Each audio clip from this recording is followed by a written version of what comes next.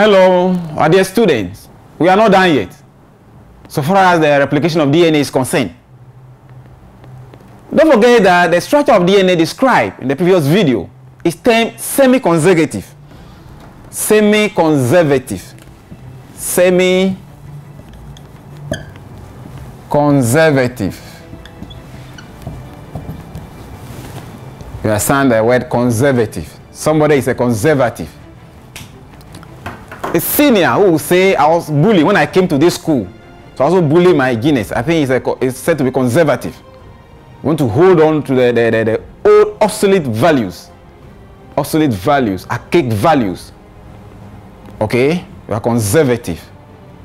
So this one is not fully conservative, it's semi-conservative because each new molecule form has one old strand and one new strand.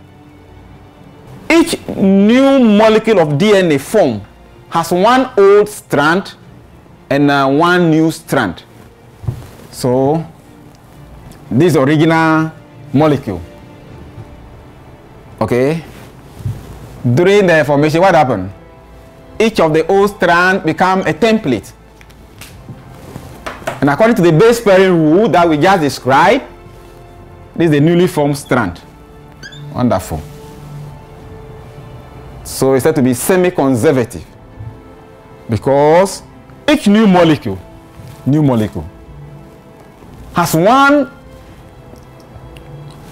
old strand and one new strand. I hope it's clear. One old strand and one new strand. Are you okay? That is that. I want us to understand the DNA replication. The topic that people think is one of the difficult topics they met in whatever. The studying biology at this level, even and beyond. Let us crash it to the smallest unit.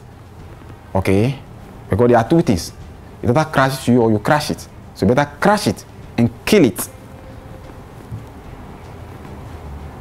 In fact, we want to put a stop to this so that those who even follow you from now on, no topic will be labeled as difficult or complex. Let me tell you that some of you were told before you entered school that math was difficult, science was difficult. But if you kill it for the next 10 years, who is going to tell the younger one that this topic is difficult? Who is going to tell them that, hey, are you going to do the molecular biology or cell biology? Or DNA is difficult topic? Because it's not difficult. It's interesting. It's a practical topic that you help to even understand human nature. Okay? So please, we are careful in this. Okay? We are very particular about this. Okay. So this is the original. We use red for original. Okay? Original. This becomes one original. Sorry.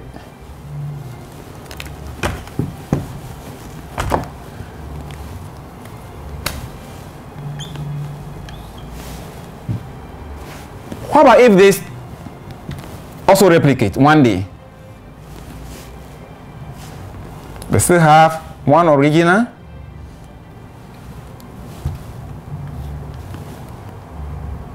Okay. Then let me use another one. Okay, I will use. I think two more color will make it complex. So let's use black for all the new ones. Okay, black for all the new ones.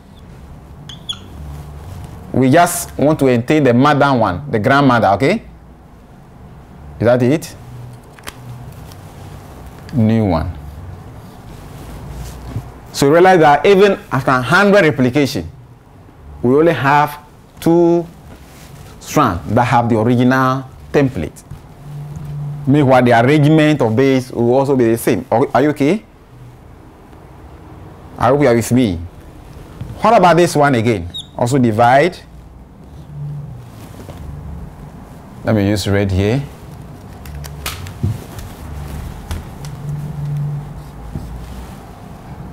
So all new ones are black.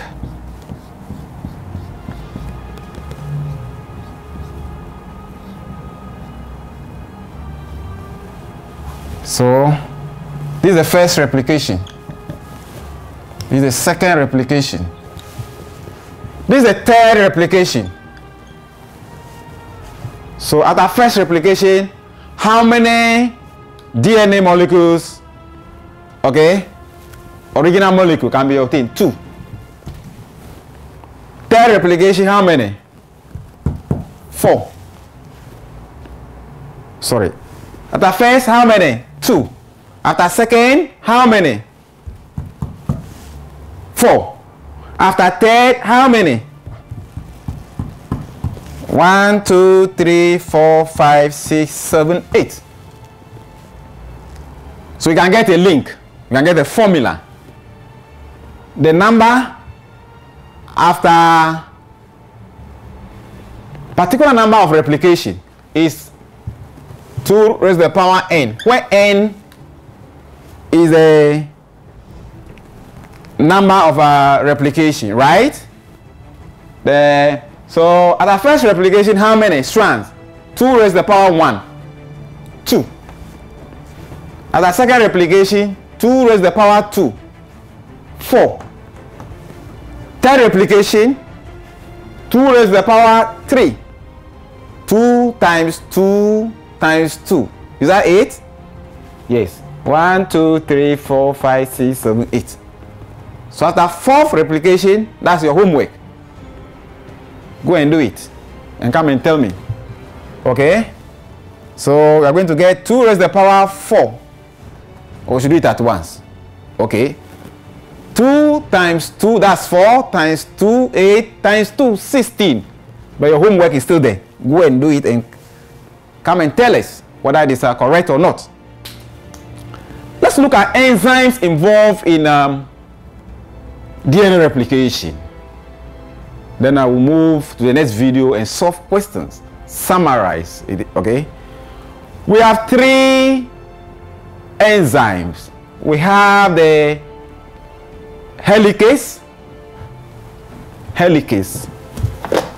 Enzymes in DNA replication. Enzymes in DNA replication. We have helicase. Then we have DNA polymerase. DNA polymerase.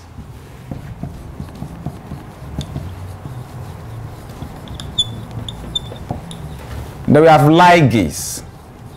Let's look at their functions.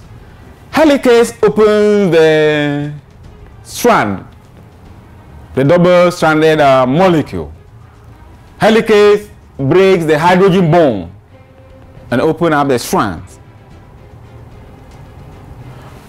Polymerase joins the nucleotides to form polynucleotide. Okay, responsible for the bond holding them. The ligase will join smaller polynucleotide to form very long ones. Okay, it will join smaller polynucleotides to form rather longer polynucleotides. I hope it is clear. So that we have that. Helicase breaks the bond, hydrogen bond between the 2 strands, open up the strands. Polymerase, DNA polymerase. We have different types of polymerase. So DNA polymerase specifically will join the nucleotides, form a bond between the nucleotides to form polynucleotides. Okay, but if you want, let's use the word mega. Okay, mega polynucleotide. That's for mega people. Okay, then you have another enzyme, ligase, to form this, to join smaller polynucleotide to form very large polynucleotides. That is enzyme. Please, it's very important. Maybe asked to name the enzyme involved in DNA replication, or the role of each of the following enzyme in DNA replication. I hope you crash them for us. Helicase, polymerase, and helicase. Which one joins smaller polynucleotides to form larger ones? That's ligase. Which one opens up the chain for objective? Which one opens up the chain? The polynucleotide chain. Is that it? Which one opens them up? That is helicase. Which one is responsible for formation of the phosphodiester bond? DNA polymerase, not just polymerase.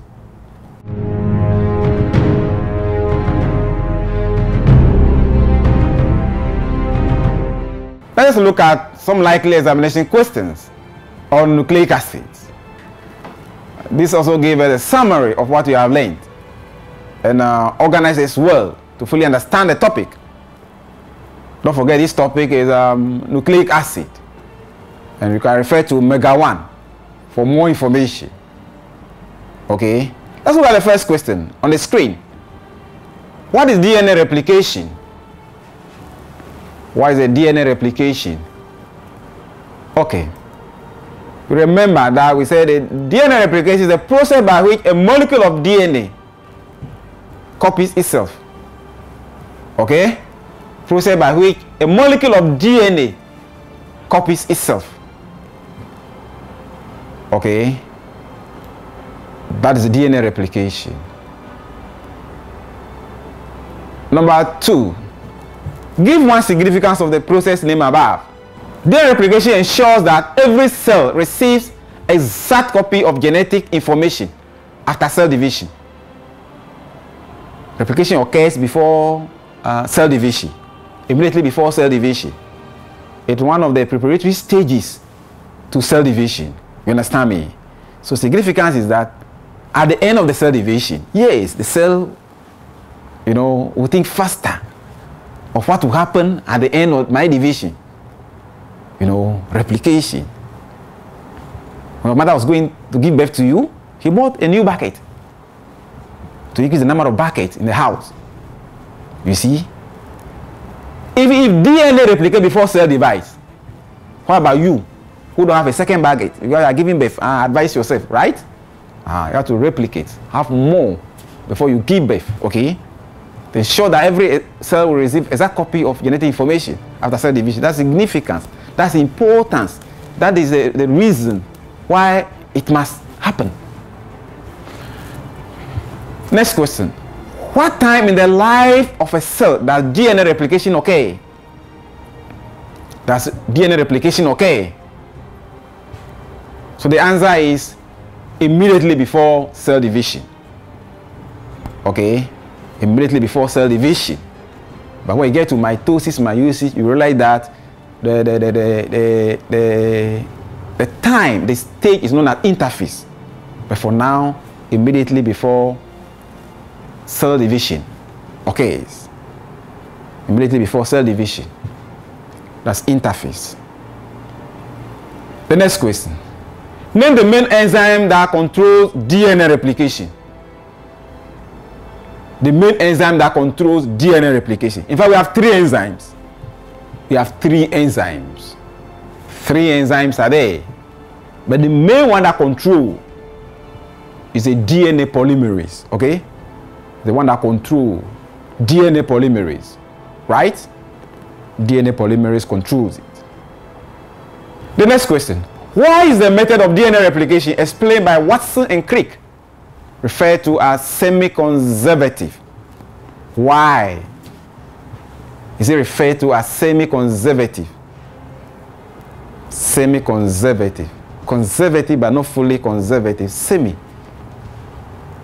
The reason is that because each new molecule of DNA formed has one old strand and one new strand. You remember we illustrated it with a red marker and a black one. Has one old and one new molecule. Strand. Let's look at the next question. Which scientific method was used to discover the DNA structure? We mentioned in one of our videos that is the X-ray crystallography.